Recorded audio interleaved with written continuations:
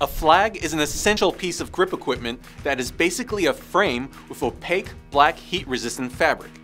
Flags come in different sizes and are used to block and shape light on set. They can be used to control spill or flare, as well as be used behind the scenes for things such as blocking the glare for easier view of a monitor.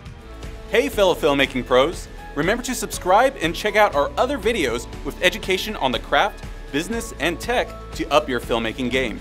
Check out the links in the description to learn more about the Academy, and don't forget to join the discussion in the comments section. I'll just wait here until you do all of that.